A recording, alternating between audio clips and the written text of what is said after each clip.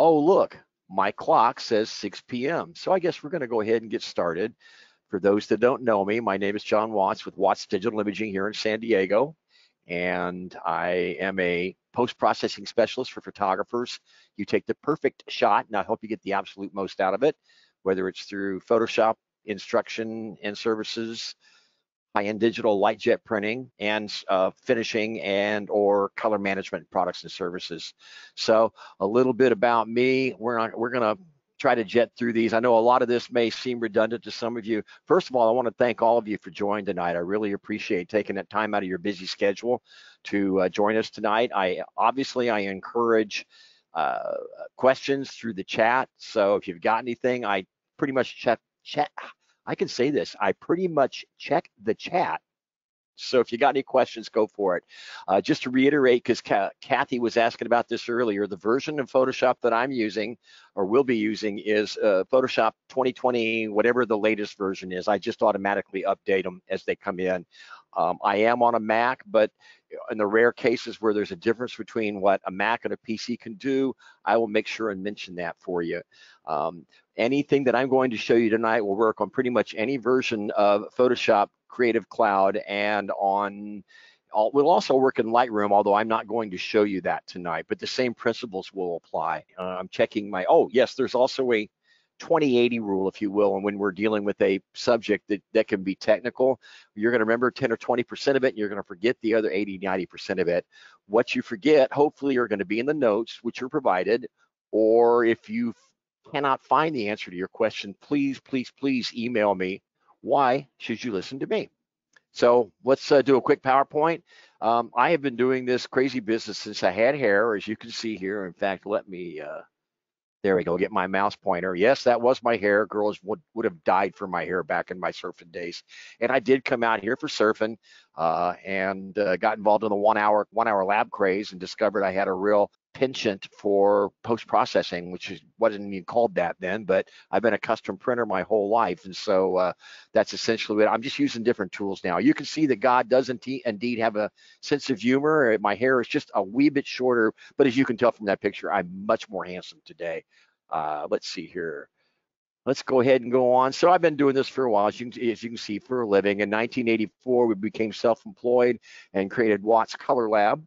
And in fact, Chuck and I were just talking about this on the phone yesterday. This is Watts Color Lab. This is a darkroom. That is a non-digital enlarger. That's an analog enlarger. You know, easels and lenses and critical grain focusers, and that little white bottle is a bottle of film cleaner. This is the darkroom portion. That's a paper processor, developer, bleach fix, all that good stuff. All we did in Watts Color Lab, by the way, were custom type R prints and slides, prints from slides, nothing else. Let's go ahead and go on. What am I doing these days? I'm doing a lot of, well, let's start at the bottom and work our way up. This is a darkroom, the darkroom current. This is the light jet line. And this is a darkroom inside there. And then this is the paper processor. But instead of using the old analog enlarger, now we have digital printers which print with light on sensitimetric photographic paper with the red, green, and blue lasers. So I actually have to load these in the dark and unload them in the dark and then process them through this machine in the dark. So we're actually in the dark. It is a dark room, and it, you know, for a short period of time, you actually have to be in the dark. There's a little glow tape. I think Patrick's been in there for sure, and he can tell you that it's kind of fun. It's a real trippy dark room. It's very high tech and probably one of the best on the planet, and it's here in Scripps Poway. If you're ever interested, by the way, in visiting the light jet line, it's in Scripps Poway. Oh, you know, we can't do that. I'm just automatically saying that. Eventually, once we get through all this COVID-19 mess, we can arrange if you guys would like to come by and take a tour of the place. And let's see. Yeah, that's me, grandpa, definitely a grandpa. I do a lot of public speaking, although right now it's all online and it's a totally different animal. Here's a couple of folks that I'm sure some of the people on this list are familiar with. That's David King right there, and that's Larry Vogel, two awesome individuals. We're going to actually talk about Dave tonight and some of his beliefs, which I can guarantee you are also shared by Larry, and we'll talk about that in the second, well, the last half hour of the program tonight. Let's see what else we got here. Okay, let's go ahead and go to the notes. That's pretty much it about me. Just know that I generally figured out what works and what doesn't. Generally, because the old those of us that have are of what do we say, late middle age, we've discovered how much we really don't know, and so that's still kind of true. But when it comes to printing, I've kind of got it dialed in most of the time. So let's talk about this. What is Y color management? And by the way, I'm on page 1 of the notes if you'd like to follow along. So proper color management will allow you to print with a great degree of consistency and repeatability on either your inkjet printer or through a custom print lab. And we're going to talk about both of those in some more detail tonight. So basically, if color management is set up properly, it will allow you to print what you see on your monitor with a large degree of accuracy. And the old adage, WYSIWYG, what you see is what you get, it has a tendency to hold true with a great degree of accuracy. So what is a profile? And by the way, I'm on the second paragraph. A profile, you hear that a lot. A profile is really just a small file. In fact, it's actually a text file when you get right down to it. And they're rarely over anywhere from 2 to 6, or even smaller, 2 to 6 megabytes in size. And it's just a small file that tells your computer how to act and what to do, and from a color management standpoint. And then there are 2 types of profiles that we're going to talk about tonight. One is a monitor profile, and the other are printer profiles. So let's go on to the next page here.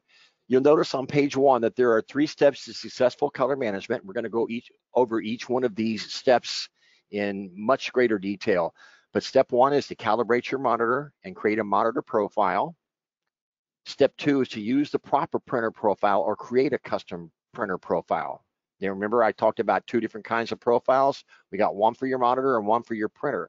And step 3 is to ensure that you have proper lighting conditions and perception. And that's one that's probably the most overlooked, and we'll spend quite a bit of time on that tonight too. And I know that this whole color management thing can get really confusing, and sometimes it's like going to the dentist for people, and I understand that. I want to make this as easy as possible. So just remember that anytime you have a challenge with proper color management after you've tried setting things up, it 99% of the time comes back to one of these 3 steps listed above not being quite right. The point being, if you got questions, call or email me. I can certainly help you out one way or another. A lot of times it's just something procedural. You just need to check one more box and you're ready to go. Either way, I'm pretty good at troubleshooting. It can help you if you decide to go rock and roll with this. So let's go ahead and go to step 1. I'm on page 2 now. I should also mention at the very beginning of these notes, there's a whole set of links to various things that I'll talk about tonight. So I would encourage you to take a look at those. In fact, I've talked about this before, and I didn't even put this in this PowerPoint, but how do you learn this program and whatever? And one of the things that I really stress that's free, just take some time, is homework. So I'm going to be talking about a lot of things tonight that you'll be able to go to the blog post and follow up on that homework and see what it is I'm talking about, perhaps in greater detail. And hey, if you got more questions, you can always email me and we'll figure them out. So let's go back to step 1, calibrate your monitor and create a monitor profile. There is an important color management rule here. To take advantage of all that your printer has to offer, match your monitor to your best printer output, not the other way around. Too many people I know take their printer out of the box, set it up, and when I talk printer, by the way, I'm talking printers designed for photo output. I'm not talking about a all-in-one printer or anything like that. I'm talking about something designed specifically for printing. A Canon, Epson, HP all make great printers. I happen to be partial Epson, but that's kind of like, do you like Fords or Chevys? I have my reasons, I suppose everybody does, which is what makes the world go around. But again, take advantage of your printer has to offer, match your monitor to your best printer output, not the other way around. Most people take the printer and the monitor straight out of the box, set them up, and they look at their monitor and they go, oh, okay, and they print, it looks good on the monitor, and they print it out and everything's too light. So they go into the printer driver and start adjusting your colors and your brightness and whatever, and no. So I also say to best printer output, and that's assuming that you're going to use printer profiles, which we'll talk about step 2. So I just want to make you aware that just taking it out of the box and setting it up, if you happen to get good results the first time, you just got extremely lucky. But eventually you're probably going to want to figure out what's going on here. Your monitor must be properly, I'm reading now from page 2. Monitor is probably the most important step to me of the 3 steps. Even if you don't have your own printer or you send your files out for prints, you want to get that monitor calibrated and profiled so you have a standard to come back to. You're never going to get your monitor to be 100% accurate representation of your print due to different physical light properties between your monitor, which is emitted light, and your print, which is reflective light. It's never going to be perfect, but it'll be extremely close, resulting in savings, time, money, frustration, everything. So the best way to calibrate, and I'm still on page 2 here, the best way to calibrate and profile your monitor is to invest in a monitor profiling device, such as the X-Rite i1 Display Pro or the Datacolor Spider X, and they run between $225 and $250. And what is it? Let me go back a step and you can see this little deal hanging down here. That's a monitor profiling hardware, and they come with software, and you install them both, and you plop it on there, and you go through a series of steps, and it'll go, okay, I want my color to be a certain Kelvin value, gamma, which is mid-tone contrast, and brightness, those 3, which is what these are right here. So first, let's talk about the X-Rite i1 Display Pro or Plus. Not that I would only use one of those 2. They run a street price from $225 to $275. The only difference between the and by the way, this is not in the notes, so if you're confused and you don't get a chance to write it down and you have more questions, let me know. X-Rite offers 3 models, if you will. Datacolor offers 2 models, and it really is the same piece of hardware with different software. The X-Rite i1 Display Pro or Plus is different than the Studio. I would not get the Studio because it has a real inflexible user interface and does not have an advanced mode, which is something that I suggest you have so that you can pick what we're talking about here. And on page 2, if monitor profile is not an option right now, you can always use the by eye calculators. But I'm going to let you look through that if you want to do that. I do not recommend that, and I'll show you why when we get to lighting, perception, all that sort of thing. Let's go to page 3. Oh, and I should also mention in that blog post link that you see on page 2 for there's a post on my blog for more on calibrating and profiling your monitor. And it has a video there that you can use that makes it really, really easy to walk through. Let's go back to page 3. Sorry about that. How the monitor profiler works, it basically varies between the monitor profiling manufacturers, but you install the software, plug the colorimeter into your computer, and then you attach the colorimeter to your monitor. It just hangs at the top there. And then you start your software using an advanced mode and will run through the step-by-step procedures. Then you will save the profile that's generated. So what happens, the profile the colorimeter, which is the hardware that hangs off of there, is going to look at that monitor and say, hey, that's not gray, it's blue-gray, so you need to correct for that. That's a very simple example of what the monitor profile will do. It'll get all those colors, it'll get the absolute most out of your printer, and that's really what you're looking for. Now, I'm sorry, out of your monitor. Using the advanced mode in your software. By the way, on the box, when you see anything in a box in my notes, just so you know, that means it's probably pretty darn important. So if you look on page 3, there's a box at the top that says using the advanced mode in your software. It will allow you to choose 3 specific values, and you'll see on the screen here that once you choose the advanced mode, you're going to have a starting point, and I'll explain that in a minute. I would start with 5,500 degrees Kelvin, 2.2 gamma, 110 lumens. Most monitors, let's see, Patrick has, what about getting the X-Rite option that also allows you to calibrate your printer? I would not do that for a couple of reasons, mainly because the software that comes with that package, and they're not cheap, they're $1,500.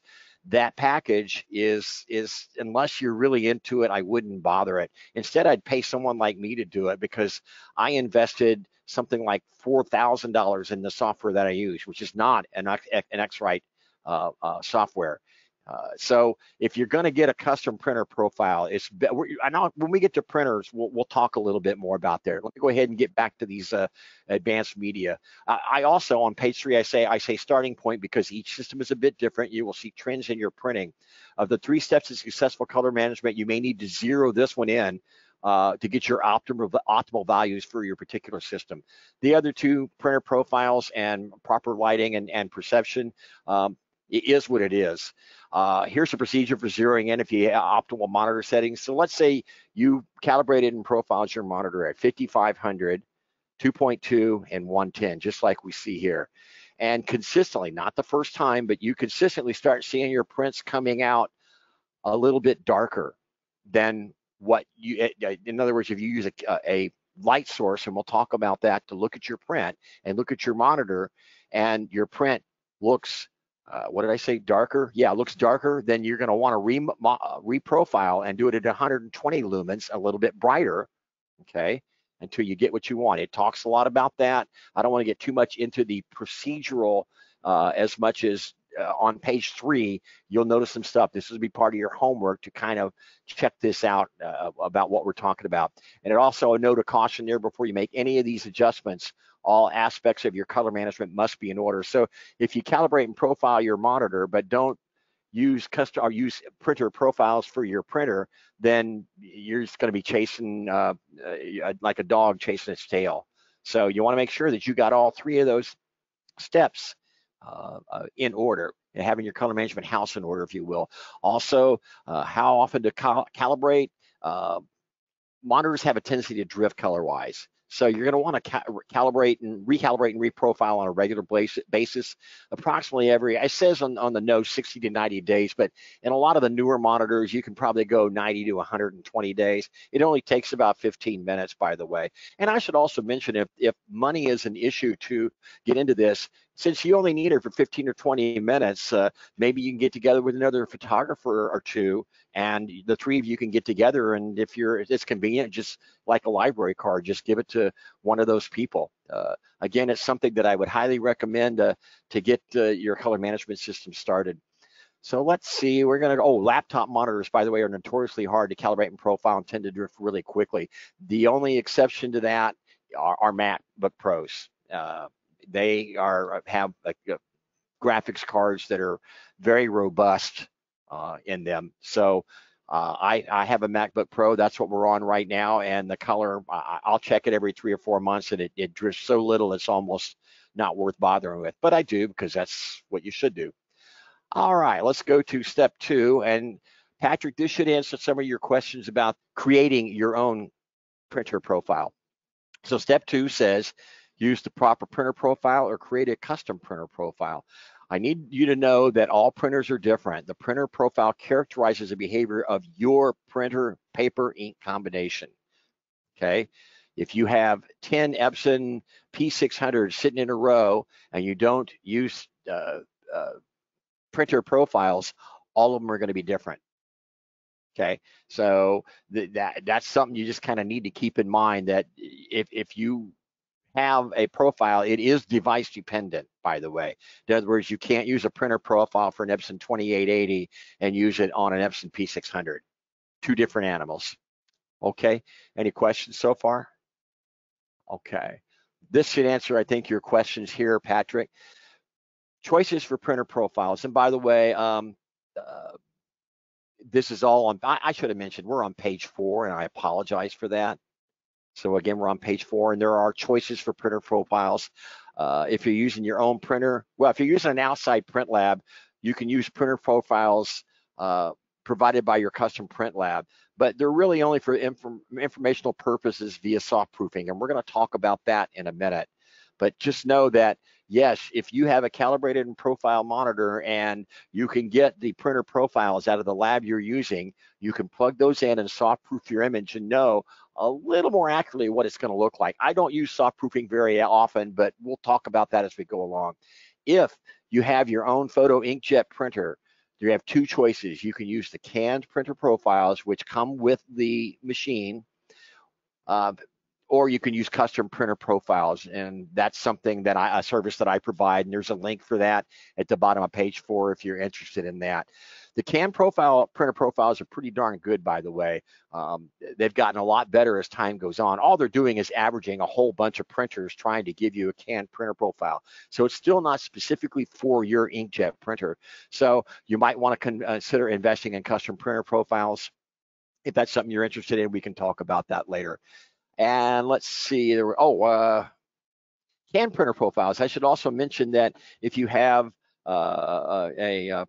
whatever printer model you've got and you're using a paper like, say, Red River or Hahnemühle fine art paper, chances are, if it's a fairly modern printer in the last 2 or 3 years, you can go to Hahnemühle's or Red River's website and download their canned printer profiles. Using a printer profile is better than nothing, and we will talk about that as we go along. I will show you before we're done with the color management portion, if we have time, how to print using a printer profile, whether it's canned or custom. Okay, let's see, what do we got next? Step 3. Chris says, I have a MacBook Pro. What type of monitor would you recommend for larger viewing color? Good question. I am very partial to the ViewSonics. Anything with a P in it for professional is a pretty darn good monitor. The one I'm using, I don't know the model number. I'll have to get it for you. If you would email me later, I'll make sure and get it. But I think it's P2768. Don't quote me on that. It's 27 inches wide with panoramic. I think I paid about $450 for it. And it's a wonderful, wonderful monitor. Now, by the way, and while I'm thinking about it, I don't like 4K monitors. Now, the monitor I just quoted you is a 2K monitor. If you have a 4K monitor, there's a couple of challenges with it. One, the image can look so sharp, it is an unrealistic representation of what your sharpening would look like in your final image. It can be. Some people like it. The second thing about 4K monitors, particularly if you have, eyes like me of late middle age, when you use the 4K function, all your icons, your type are so small that it's really hard to work with. Now, that's just my personal opinion, but ViewSonic I'm partial to. Dell makes a great monitor. There's a lot of good monitors out there. If you have a question about a particular monitor, please just email me before you purchase it, and I'll be more than happy to check it out for you. Okay, let's go to step 3 of the 3 steps to successful color management. Assure that you have proper lighting conditions and perception. And to me, this a lot of times is the most overlooked step in color management, without a doubt. Do not underestimate how easily our eyes, and by extension our brain, can be tricked. Magicians make a fortune off of this. Perception is not always the reality. The hand is indeed quicker than the eye. We've all seen that. That's how magicians make a living. So what we want to do is we want to get our proper lighting conditions and perception kind of zeroed in so we know where we might be getting tricked. And a good example of this perception is not always reality. Have you ever, and this is on page 6 too, have you ever walked inside a building after being outside in bright sunlight and had to wait for your eyes to adjust to the inside lighting conditions? Our eyes adjust to the environment around us, which is why we are working on your images on your monitor is important too. And I'll get to those 5 things in a minute. I want to show you another reason why I would never use a by eye monitor calibration, and instead we'll use the colorimeter, the monitor profiling package. And by the way, if any of you know who know pilots, private pilots, or any kind of pilots, when they have to get an instrument rating, they actually put a hood on their eyes when they're flying, because their vertigo and all sorts of stuff can play havoc with you if you're in the middle of a cloud, and you better know what your instruments say. So again, the same thing. Perception is not always reality. Let me prove that to you here over the next 5-6 minutes or so.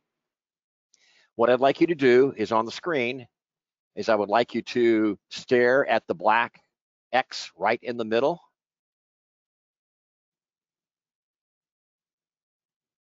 And you'll notice that in your periphery of your vision, you'll see a green ball going clockwise around those magenta balls, right?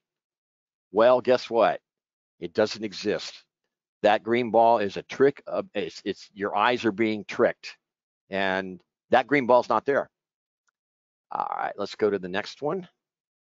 This one's a little more subtle, but I think you'll enjoy it just the same. If you look at the intersections of the light and or the dark lines when this changes, you're going to see some little gray squares. Let me get this going. You see how there's little gray squares where the skinny lines, whether they're white or black, are? Again, those gray squares do not exist. It is a trick of your eye. And so again, you want to give yourself every advantage that you can. Let's go to the next one. This one used to be my favorite one, mainly because of the color, because at one time I was a Charger fan, but they're dead to me. The rapscallions. After moving to Los Angeles and see it's blue and gold. Now watch this. Now that I've put down the Chargers, boo hiss, I'm going to play this. And you're going to see the vertical black bars disappear. When they do, the black bars disappear. You'll see that the blue and the gold rectangles move smoothly, but when you have the vertical black bars, that it seems to be jumping from bar to bar. Again, it's just a trick of the eye. It really is going smoothly the whole way. Isn't this fun stuff? A show of hands, please. Oh, wait, forgot. I love that joke. Okay, here, this one's really tricky. Trippy is a better word. If you look, you'll see a lime green spiral, and you're also going to see a aqua blue spiral. You see them? Okay, be prepared to be freaked out, because that aqua blue spiral and the lime green spiral are exactly the same color. I've used an eyedropper to check it because I didn't believe it at first either. But that lime green spiral and the blue spiral are the same color. Why does it look different? Because the green spiral has orange bars going through it, and the blue spiral has purple going through it. Again, it's just a trick of the eye. And this one, do not do this one while you're drinking, because all the movement you see is in your eyeball. None of it is in the graphic that you see on the screen. None. Zero, zilch, nada. Now, on these next three, I'm going to need to, there we go. Okay, this is really trippy. That gray square is a 50% gray. Watch what happens when he slides it to the left. He slides it to the right. And yet that's the same color, which should give you an idea of how to decide whether you need a black mat or a white mat for the fair. You need to put your print against a black background or a white background to see which really works for the image. But again, just a trick of the eye. Let me go to the next one here. Okay, you see the orange ball in the middle? That orange ball is exactly the same size, whether it's being squeezed by the gray balls or not. It is not changing size. I know, trippy. And last, no, not last, but close. What I'd like you to do is stare at the spiral at the top there for about 15 seconds or so, right in the middle. I'll sing the Jeopardy theme. Okay, I won't. This is why I'm a drummer and not a singer. And then after about 15 seconds or so, go down to the Starry, Starry Night of Mr. Van Gogh. You will see it moving. I'm going to do that for a little bit longer because this one's fun. Give it a good 15 seconds.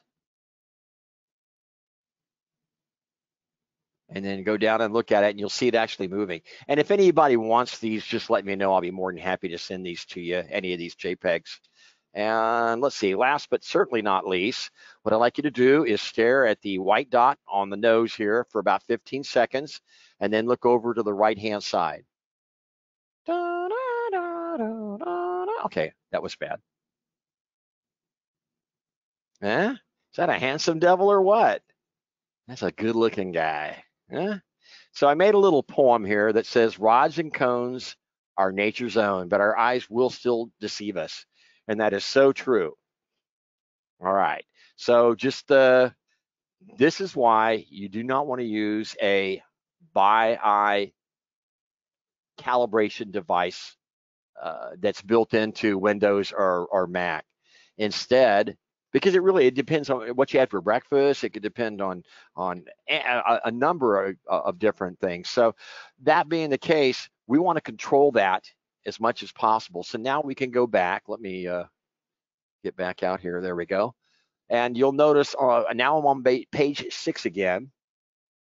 So our eyes adjust to the environment around us, like I said earlier, which is why when you're working on your images on your monitor, it is important to, number one, change your monitor screen theme colors to neutral gray. Number 2, reduce room lighting. Number 3, avoid loud wall colors. Number 4, be conscious of the color of your clothes. And number 5, use a proper light source to view prints. We'll talk about number 5 in a second, but let's go back up to the top. I love my grandkids, and my grandkids are cuter than yours, just so you know. But that being the case, I would never use them on a background. When I watch this, see my background? It's gray. When you look at Photoshop, everything is gray for a reason. If it wasn't, then you would have all sorts of problems getting your eyes to adjust to what it needs to. Remember, that environment around us is what is going to cause your eyes to adjust properly. Reduce room lighting. I'll show you a picture in just a second of my setup, just so you know.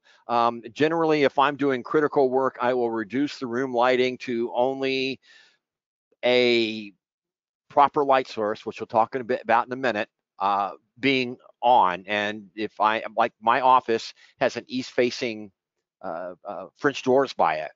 And so for me, if I'm going to be working in the afternoon on critical output, I have to close those blinds. Number 3, avoid loud wall colors. I like to tell this story real quick. I had a client that was doing this, and she kept saying, all my prints are coming out warm, warm, warm. And would you mind driving up here and checking it out? Well, she was in Pasadena. She had money, so I went up there. Turns out she was judging her prints in a room that was orange, okay? Now, I'm not saying that you need to paint your walls neutral gray, but you know, it needs, if you're in a room with any kind of bright, weird colors, you're going to want to avoid that. That's where your monitor should be. Be conscious of the color of your clothes. There's a reason that color management professionals or even some video type people wear black or gray. Ask Patrick. Every time you see me, I'm either wearing a black or a gray shirt. I have the largest collection of black and gray shirts known in existence. And if you watch, you know, if you see a special on the making of Toy Story, and if occasionally they'll show you the animators, they're in a room with reduced lighting. Almost all of them are wearing black or gray clothes, and the wall colors are, again, very subdued, not a loud color. Okay, let's go to the next page here, and I'll spend a little more time on this proper light source in just a minute. This is what my place looks like right now. And you can see that I have an east-facing view over here. In the middle of the afternoon, if I'm working, I can close those completely. And then the only light I have on is a little 5,000 degree Kelvin light here. And it's not it's not anything special. In fact, you can set something up by going to Home Depot and Walmart, maybe just Home Depot if you needed to. You can spend a lot of money on these things, and you don't really need to. Proper light source for view your prints, 5,000 degrees Kelvin light is what you're looking for, or D50. No, the difference between 5,500K or 6,000K on your monitor and 5,000K is not like, wait, that can't be right. Remember, we're dealing with two different sources of light. One is emitted light coming through your monitor, and the other was going to be reflected light coming off of your print. So the easiest way to make a 5,000 degree Kelvin light fixture is to go spend $10 at Walmart on a black fixture with a white, I mean, I've just got a little gooseneck thing. You can't really see it, but it's just a gooseneck with a black cover and white reflector on the inside. And then I went to Home Depot. Actually, I got them on Amazon and got 5,000 degree Kelvin bulbs to fit inside there. And I think I bought them, they were, you know, a 3-pack for $6 or something. But if you search for 5,000 degree Kelvin bulbs, whether at Amazon, Home Depot, whatever, you're going to find them eventually. Believe it or not, the people at Home Depot, or at least they used to, at Home Depot, Lowe's, those kinds of places, they get requests for 5,000K bulbs more than you might realize. So again, I would strongly suggest that you have 5,000K bulbs. Now, let's go back to this one up here just for a second, because I want to make sure we've covered everything. Here we go. So we have covered calibrate your monitor and create a monitor profile. Use a proper printer profile or create a custom printer profile. Now, number 3, assure that you have proper lighting conditions and perception. That's most of it in a nutshell right there. What I'm going to show you now is something that I don't always do, but and you'll notice that in the notes, there were 3 steps and then an optional step, and that's what we're going to talk about. What is soft proofing? Soft proofing is a let's see here. I want to make sure I got the definition right. Soft proofing is a previewing procedure that Photoshop uses to see the results of your printer profile. In other words, it allows you to view on your calibrated and profiled monitor, that's key, what your image will theoretically look like when it is printed using your printer profile. If you go to page 7, I do not bother soft proofing the vast majority of images. I use it very rarely and only when I'm working with bright electric colors, mainly the 3 primaries, red, green, and blue. And I'm going to show you when I would not use soft proofing when I go into Photoshop in a second. I never correct my master file by soft proofing, never, because what happens if I change it in my master file for my Epson P600, but then I print it on the LightJet, which has a much larger color gamut, then what are you going to do? You've already knocked red pixels out, for instance, when you shouldn't have. Okay, so I use an example here. Bright red may look a certain way on your monitor, but won't necessarily look that way on the print. And the reason for that is tonal compression and color gamut. And I would urge you to, you'll see a link there on my blog that goes to a post called soft proofing plus RGB color spaces. And the better solution in my opinion, is to get your color management house in order and then just get into the habit of making test prints. I have on printing on the LightJet anyway, I have about a 95% success rate on what I see on my monitor versus what my output is. And if you have your own printer, I would definitely get into the habit of making test prints before you go crazy with big prints. I don't normally do that with our LightJet, but it's a little different animal. So let's see here. I don't want to spend a whole bunch of time, but I've got a whole post on that and on RGB color spaces, which is that link that you'll find in the middle of page 7. Let's see here. I'll show you in Photoshop what I'm talking about.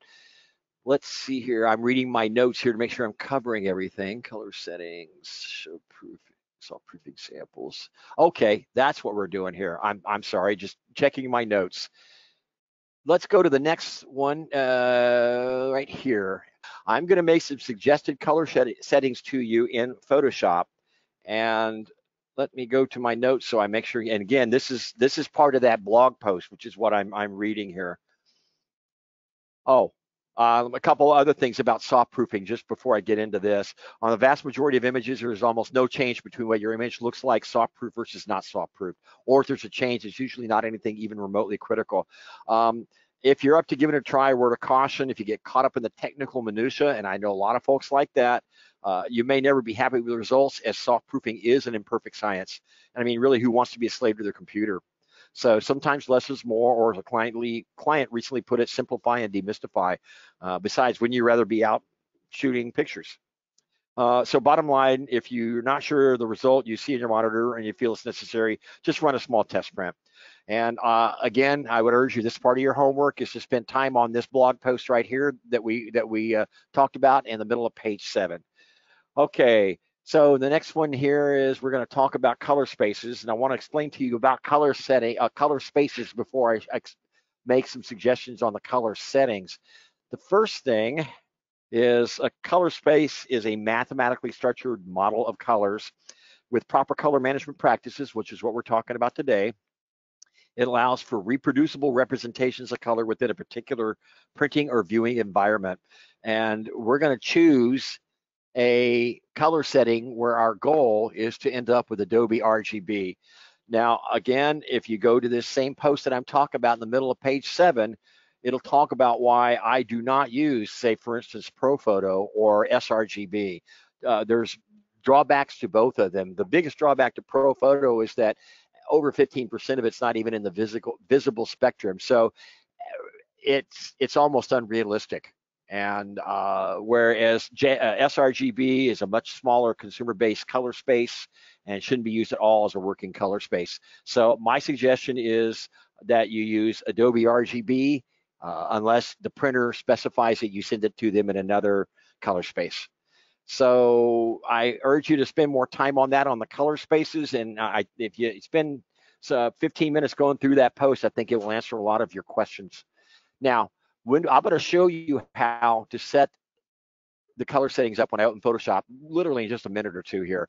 But when you change your color settings and your Adobe, and you've been, let's say, using sRGB as your color space, but you've changed it to Adobe RGB. In fact, most cameras, when you shoot a JPEG, it's got this sRGB with a whole string of numbers beside it, okay?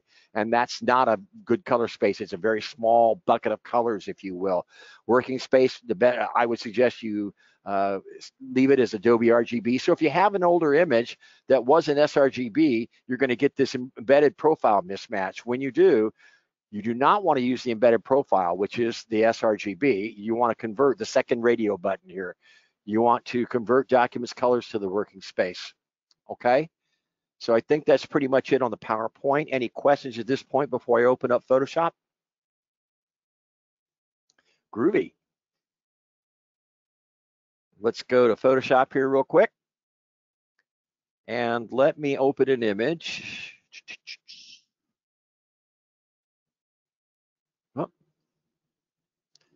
Oh, you know why? Hold on a sec. There we go. Let's start with this one here. And I'll open up something. Let me close this just to avoid confusion. Again, we don't need the distraction of this test target right now. We're looking at this image here. This is not a spectacular image, other than it's my grandkid who's now 12 years old, so I probably should change it, but that's okay. It gets the point across. What I'm going to do is I'm going to go ahead and do what I showed you and set up my color settings, and it's Edit, Color Settings. If you have my book, this is in the book. When you first get this menu, it's going to look like this. These are presets that Adobe has built in right here. Okay, and each one has a different name, and I believe by default, it is the North America General Purpose is the default settings, which adjusts everything that you see here. Don't let all this confuse you. The only couple things you need to worry about is what is the working space. It's sRGB, we do not want that.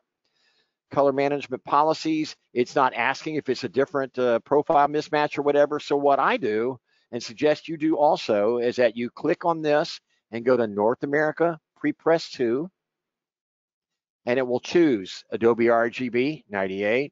Don't worry about the CMYK gray and spot. You won't have anything to do that.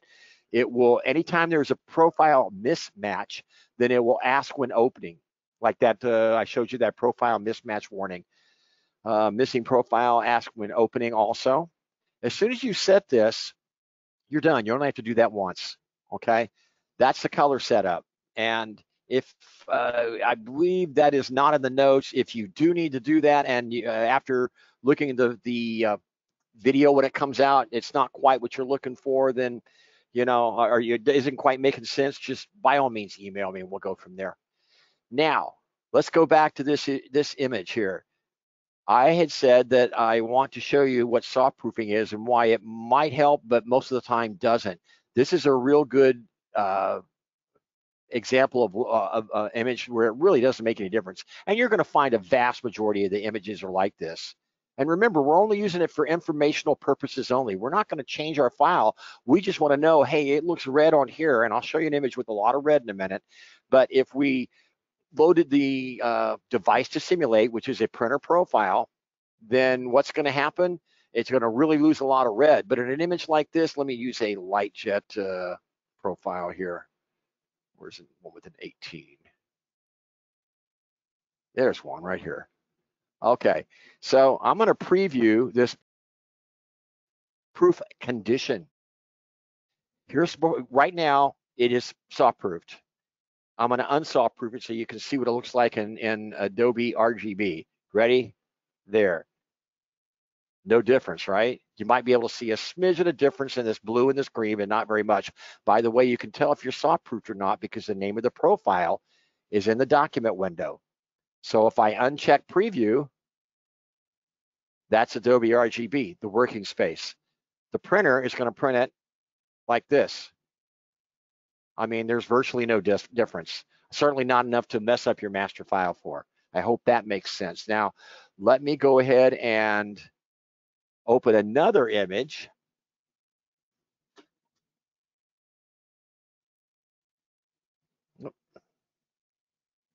There we go.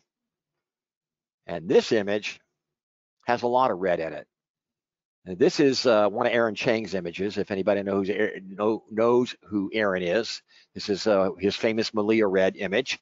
Now, this is with Adobe RGB in. Now let's find out what happens when we go to soft proof this. And we'll go to the same profile. Okay, there's with the profile loaded, it has the name of the profile up in the document window at the top. If I click preview off, here's before. See how all this red in here is really red? And I click and it really subdues it. Now, one of the things that I don't like about soft proofing is that when you look at this image and it's printed on a Fujiflex super gloss paper, you don't notice this color. And so it's an imperfect system at best. Do I use it occasionally? Once in a blue moon, but not very often.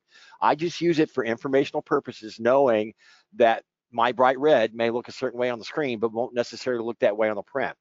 Mainly, again, because of the printer's color gamut and tonal compression, which we talked about. We're going to talk about that next week, as a matter of fact, on the raw class.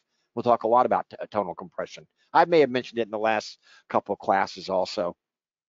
Okay, I hope that makes sense. Again, and I should mention, let's say that you do soft proof this and you decide to print it right now. This is not where you set your printer profile. Your printer profile is in the printer. Where you set your printer profile is in your printer's dialog box. So let's do that right now. So I can print this with or without it being in a soft proof condition, I guess is my point. I hope that makes sense. So let's go to File, Print. And I don't have the light jet on this, so I'm just going to use the Epson Stylus 2880, the very first thing I do. And this is also in my book, and if you have challenges with it, again, just let me know. I'm sure we can figure it out for you. So in this one here, by the way, each printer and each operating system is going to be a little bit different. In this one, just so you know, this is a Mac, and so this is how you adjust it. There's really a couple things you want to check. We want to, particularly if it's an inkjet printer, media type would be a photo paper. I'm going to call it glossy, just to be different. Okay. The color is, you don't want to do black and white here. That you do in Photoshop. Color settings, this should be off. If it isn't, you want to turn it off. And the reason we do that is because we do not want to double color manage. We're only going to color manage in the Photoshop print dialog box, not the Epson print dialog box. And then the third thing is the highest print quality. In this case, superfine 1440 or photo, either one works. I don't like 1440 because then it goes 1440 DPI by 5760 DPI, and it's just a waste of ink. Your eye can hardly resolve 1440, which is why the inkjet printers have a tendency to work pretty darn good these days. So those are the three things. We want to choose the proper media, make sure the color management is off, and the print quality. Once I do that, it takes me back to the Photoshop print settings. Can you get profiles for different papers? Patrick asked. Absolutely. In fact, you want if I did not mention this when we were talking about printer profiles, I apologize. You want a separate printer profile for each paper surface that you have if you have your own inkjet printer. So if you've got a glossy surface, Epson glossy, you need a profile for that. If you have an Epson luster, you definitely need a different profile for that, because the amount of ink that it soaks up versus a glossy is totally different. So it has to know what kind of paper and how much ink to set by. By the way, I don't use this printer driver for the light jet. We use something called a RIP, or a raster image processor. We just take the file directly into the RIP. We do not use this printer driver. But if you've got your own, this is what you need to do. So we did that. We already did the print settings. And the next down here says enable the printer's color management in the print settings dialog box. No, went down here. We want to choose Photoshop manages colors. Remember, in the printer, the Epson printer dialog box, we turned the color management off, right? So we only want to color manage once. So Photoshop manages colors. The engine for color management and color handling in Photoshop is far superior and robust to anything else out there. So you want to, the color management portion. So you want to use Photoshop manages colors. And then printer profile. Remember I said when you're soft proofing, that's not where you're going to plug it in for your printer. This is where you're going to plug in your printer profile. So let's say, what did I say, glossy? I don't think I have a glossy one, but that's okay. We'll use one of these. So even though we said glossy paper, still the printer profile for that paper, you can see this is one I made for my Epson 2880, Epson luster, and it was made on 418. Oh, and something else I did not mention when we were talking about profiles earlier. A monitor profile will drift. It's very rare for a printer profile to drift. It may go 3 to 5 years before you notice any problems. That's assuming that you're using the proper ink, and that usually means the manufacturer's ink, not some brand off of eBay, that, you know, Acme brand. You need to keep things consistent, otherwise that printer profile is no good.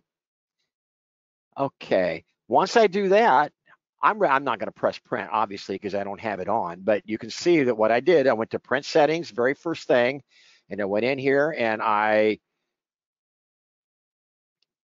went to my print settings, and again, this is in a Mac, and I chose photo paper. Oops. Well, here, we'll be consistent. Luster. The color is automatically turned off, and the reason the color is automatic, I'm sorry, the color settings is grayed out, is what I meant to say, because in Photoshop, in the Photoshop print dialog box, we said Photoshop manages colors. In a Mac, it will automatically turn it off in here for you. That's color sync. Then after we did those three things, the paper, color settings with the the color management off, and then the best print quality without wasting ink, I'll hit save. It'll take me back to the Photoshop print settings. And let's see here. Photoshop, good question, Patrick. I'll talk about that in a second. Color handling, Photoshop manages colors. We want to plug our profile in here for printing. And then this stuff, relative color metric and black point compensation, should be exactly you see here. And at that point, I would hit print and it will send it to the printer. Patrick asked, how important is the 12, 14, and 16-bit settings in your printer? You mean in your printer dialog box? I'm not sure. You're talking about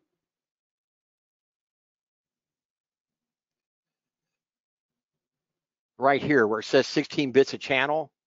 No, you do not do any of that. Just leave that alone. And there's another dirty little secret. All printers, capital ALL, all printers are 8-bit output. There is what was one 16-bit offset color printer in Heidelberg, Germany. And as far as I know, that thing, which is the size of a couple of freight trains, is still sitting there because nobody can really tell the difference between the 16-bit and the 8-bit processor, certainly not for the cost of that machine. So, and I don't even know if that machine exists anymore, to be honest with you. But all output is 8-bit. Let the printer driver convert it for you. You do want to send it to the printer as a 16-bit file, okay, for this printer. Actually, that's not true. For you want to send them as an 8-bit. In fact, if you guys recall, when we had that visual representation of a proper workflow in Photoshop, remember we had the master file, and after the master file, we did some procedural things to it. I believe if you go back in there, it shows you when you need to, let me do something here. There we go. It goes back to, it'll tell you when to flatten it to 8-bit, to flatten it and turn it into 8-bit, convert it to 8-bit. Okay, any questions on the first 2/3 of this meeting on color management before we go on to a quick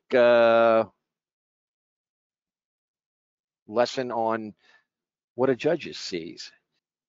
Chris asks, oh, let me start with Janine's first since we're there, and then Chris, I'll come right back to you. Should you always print high speed or finest detail?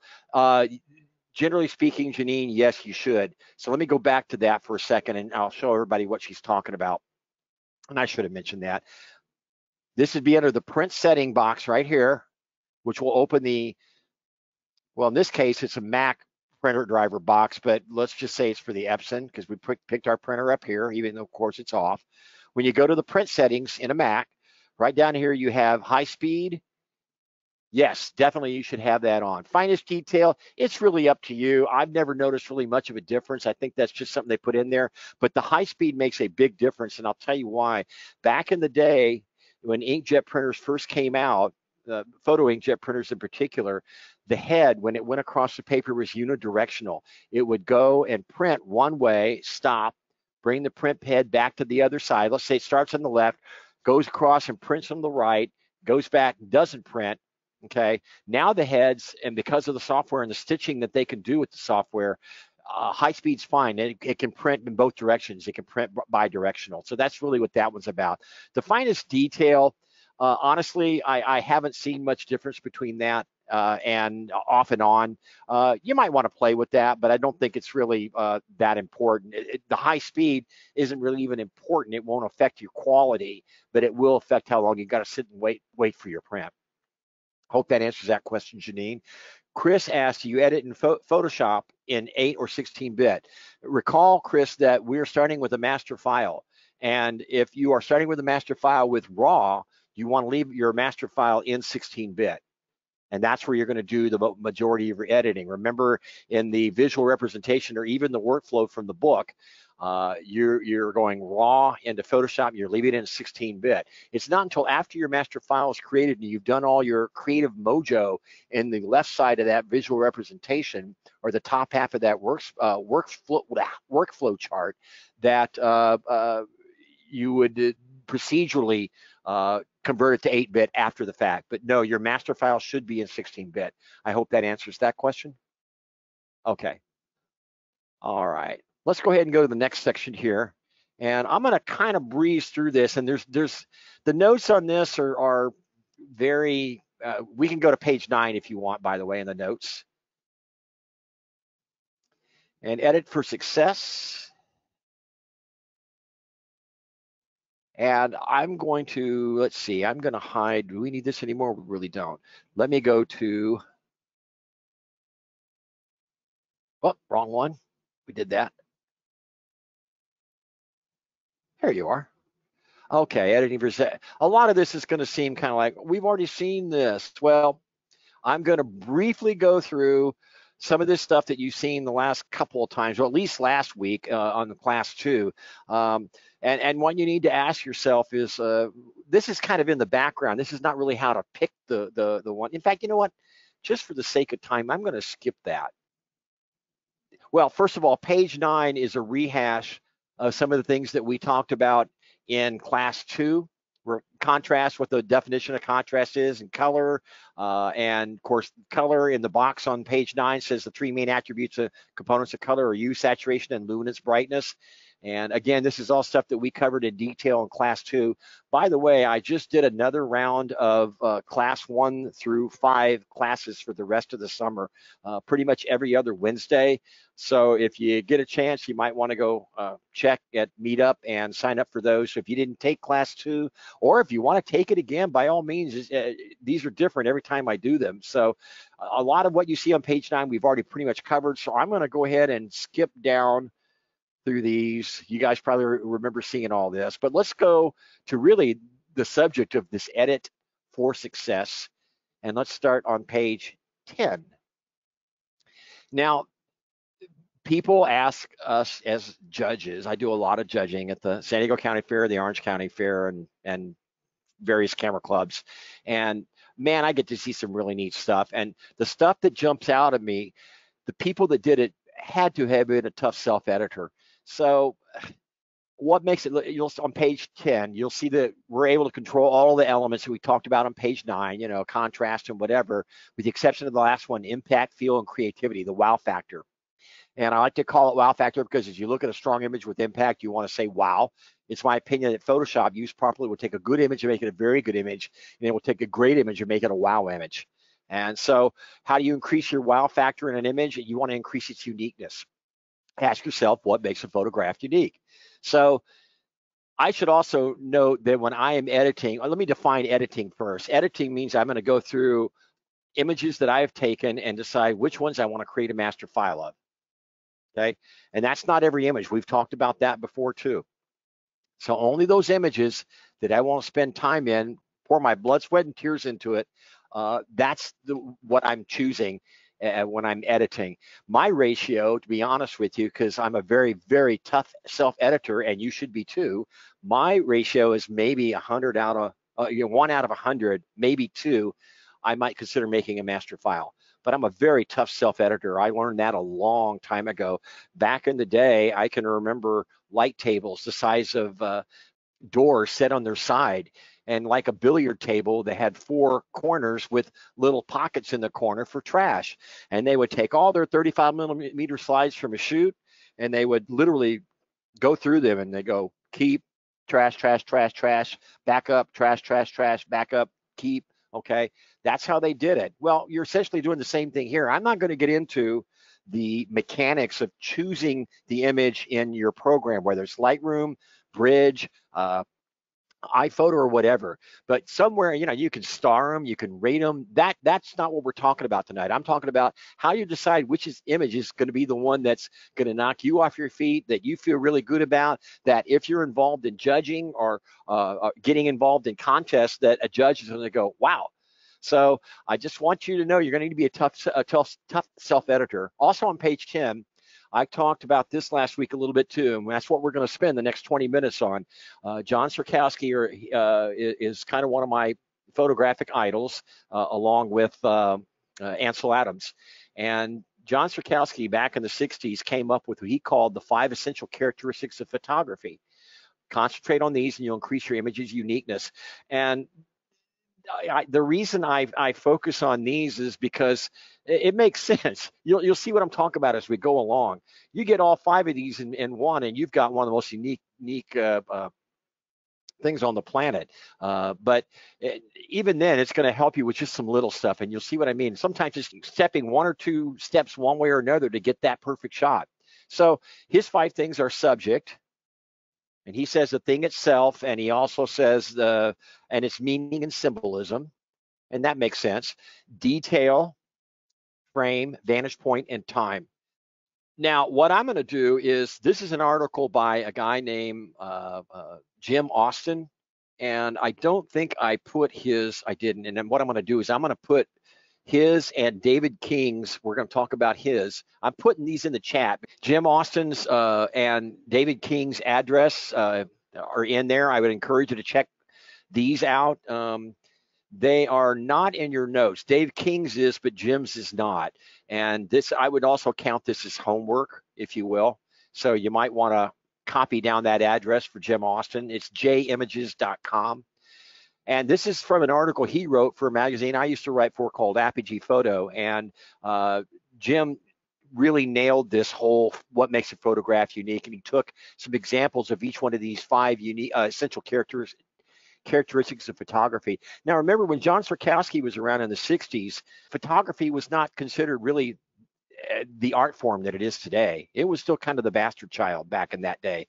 So he did the world a favor by helping us point out some of this stuff. And a lot of that, I'm sure, it goes with painting too, but for us, it's perfect. So let's start with this one here, subject. And let me get my light out. I'm going to do just a little bit of reading here.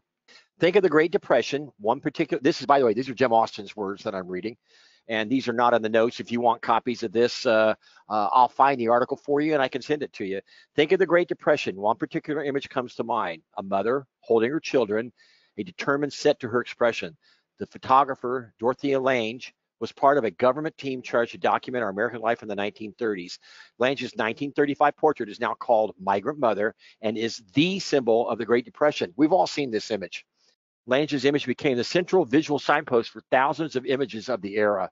And I just love these images, and they speak volumes. And so the subject was really killer in this particular image. Let's go to the next one. What makes a photograph unique? The next point is detail.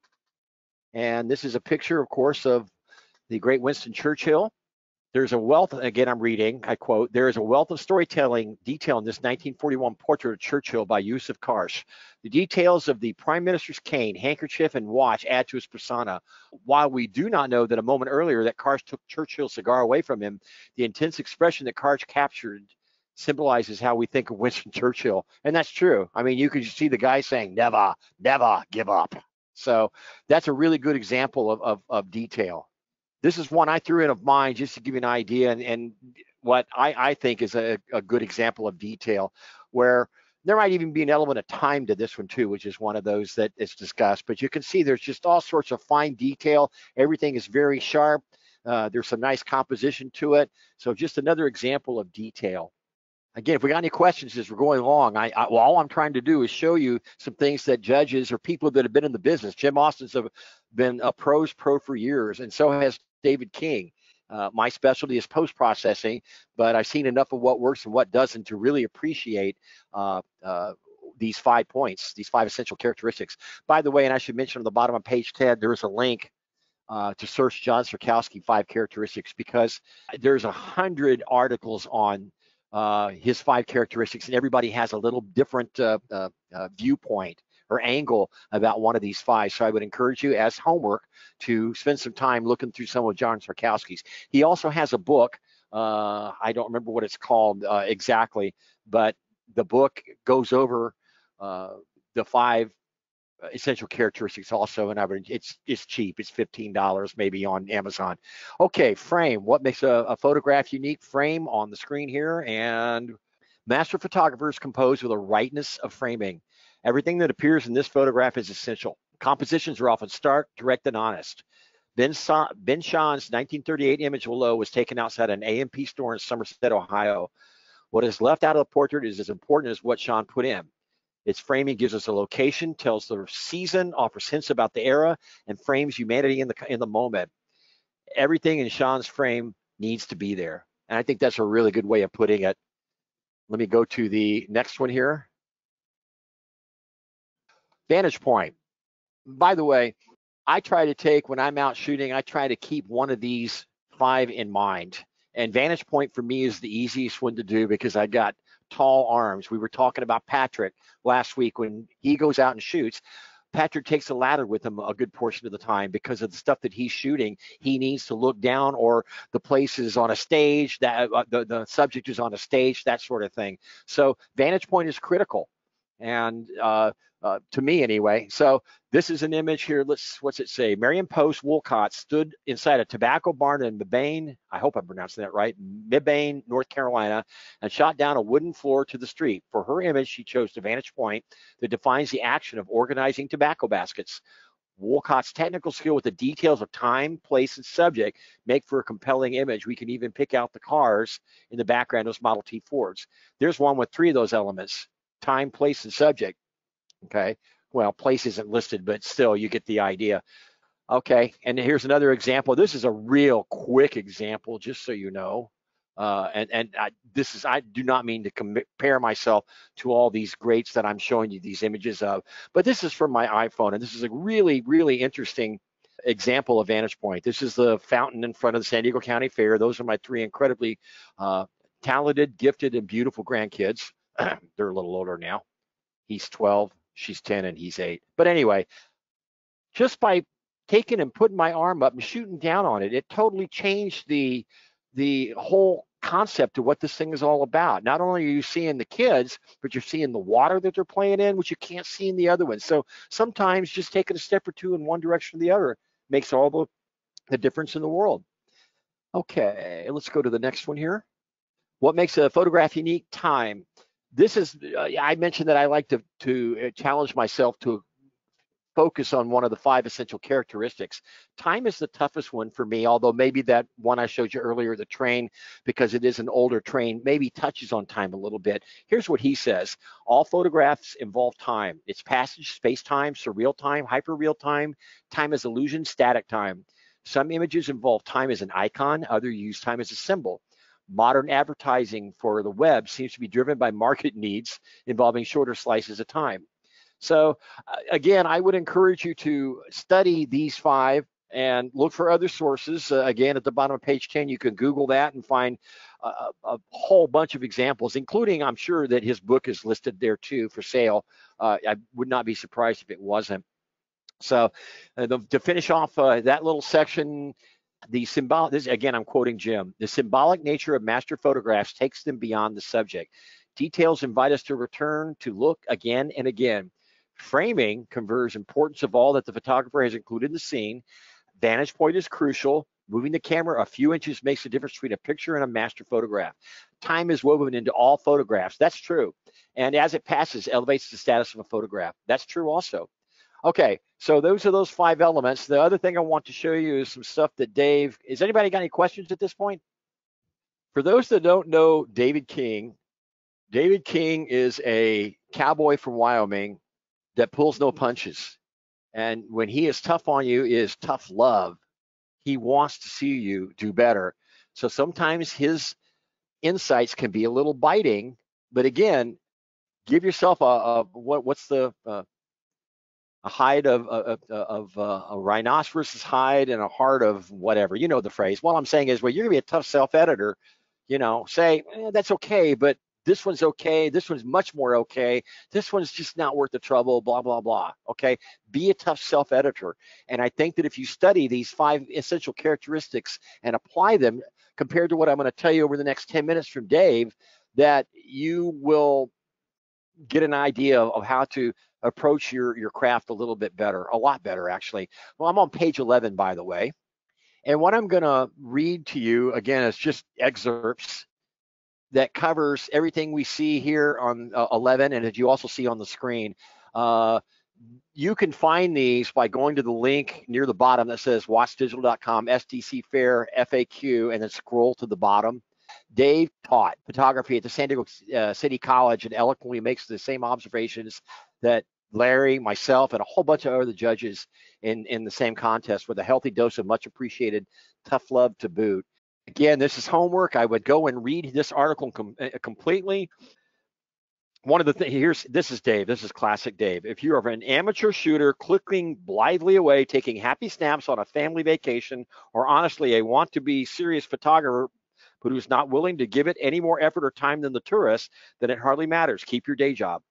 But if you're trying to produce a visual work of art, something worthy of inclusion in an international exhibition of photography, that the images you create need to be made and not just taken. Okay. So, and that implies a large part of the result depends on you and your input. You are in control, not the camera, not the processing, editing, you. So, self-editing, a brutal, painful, but honest evaluation of one's own work is the hallmarks of a professional grade photographer. He said professional grade. I think we all strive for excellence at one point or another. And so that's all we're trying to do here. Let's go to cropping, first bullet point here. Well, I'll just read it. Many of the images certainly contained a good photograph in there somewhere, but it is not the judge's job to find it. What I'm going to tell you is this. One of the #1 abuses is you're not cropping right. You're not cropping enough. That's probably one of the, if not the #1 abuse, just so you know. A lot of the images could have been so much better and so much more visually powerful if the photographer had gotten closer or cropped them in the processing.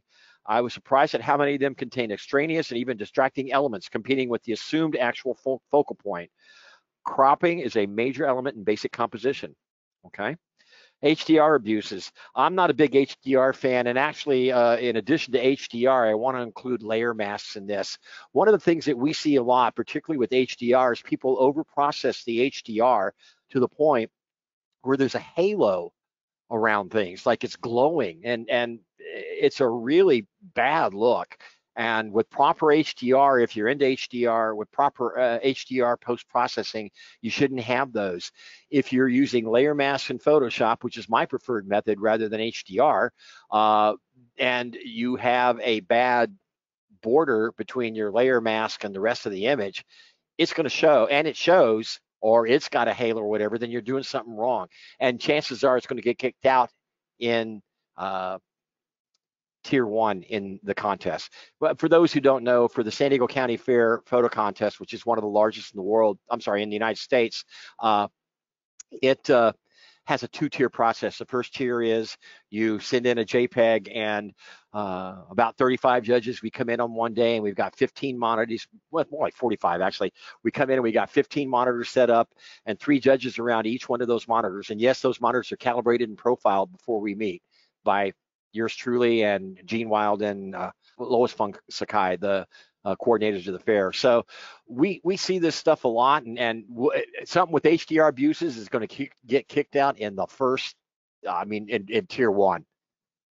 And a lot of times in with cropping too. In fact, it's true for all of these. Sunsets. Okay, this is classic Dave. We all like sunsets. Gosh, they just make us feel all warm and fuzzy. When we are standing in front of a great sunset, however, especially in the midst of an emotional moment, we are mesmerized at the beauty.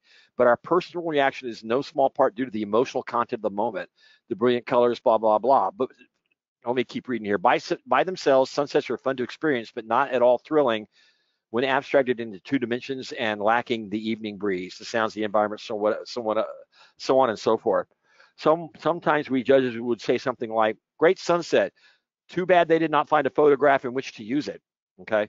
And that's true. One of the most successful sunset photographs are things like they have a person in it that's looking at it, or a surfer perhaps, something over and above the sunset. You have to get real creative with it, but sunsets by themselves will not make it. Let's see here. Category choice. I'm not going to spend any time on that one. There are plenty of resources for that. The category choices, anyway, it depends on the contest too. Horizons, 9 times out of 10, if you're not straightening your horizon, it's going to get noticed by the judges unless it's on purpose and really adds to the image. You're going to get kicked out if you don't have a straightened horizon. Editing, let's see. I think we pretty much are just kind of talking about that now.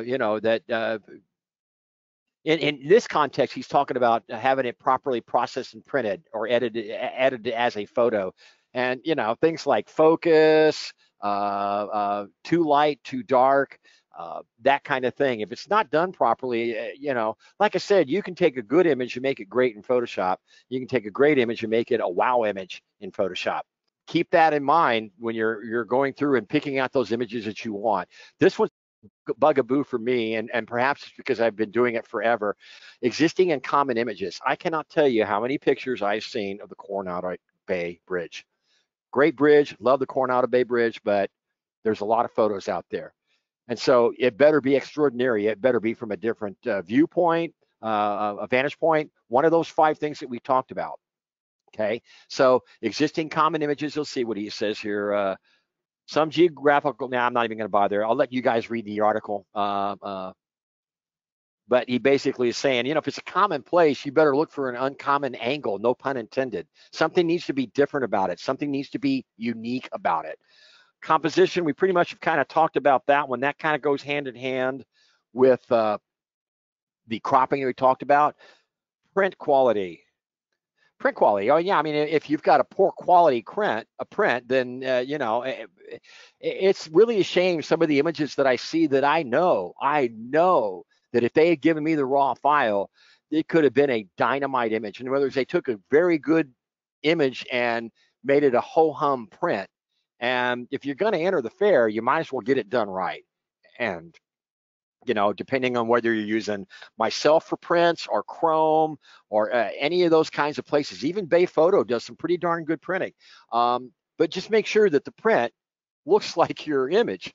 If you've got an image back and it's too light and it's got kinks and fingerprints all over it, and then you mount that on a piece of artboard from Walmart and try to turn that in, you will get laughed out. They won't even enter it. We've had prints like that.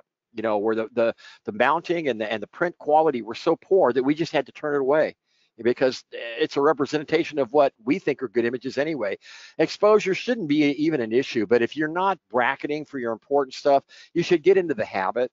Okay, I tend to be an advocate of exposing to the left in your histogram, and if you're not checking your histogram when you're shooting, then you're missing the boat. Okay, bracket so that if you're going to go all the trouble to find someplace, at least do what you got to capture the moment. Over sharpening and over saturation. Over sharpening can be a real problem. If it's over sharpened, it'll look like blocks, and it's a very unappealing look. Oversaturation, if your flower wasn't red to begin with and you try to oversaturate it and it comes out looking electric, it's not going to make it, it's not going to be a good image. Okay, I think that pretty much covers everything that we have. If y'all are interested in being on my mailing list, it's always a lot of fun. I'll put, something funny in there, and something like we'll be talking about light chasers here in San Diego, which is a Facebook group. I try to put something community in each one, and so that's what we'll be talking about this time. Don't forget your homework, guys. Although, I mean, particularly in a subject like this. And I think that's pretty much it, guys. Went a little long tonight, which is unusual. Uh-oh. No, I guess I didn't. 7:31. Oh, 7:32. So I guess that's not too bad. Okay, troops. Thanks a lot. God bless you. Bye.